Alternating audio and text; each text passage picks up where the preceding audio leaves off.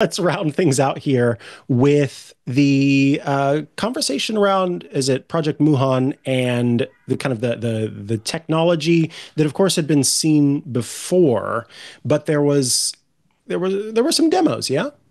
Kind of. VR for years, we think of the headset, we think of playing games on it, and there's been always been pass-through cameras, right? I think Apple kind of really made that pass-through camera kind of to the forefront with the Vision Pro last year.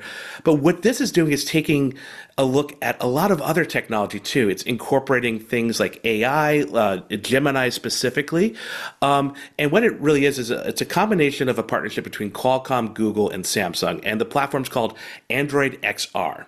Now, Android XR could be made by a variety of companies, so people would adopt this like they would an Android phone and make their own version of that headset or glasses.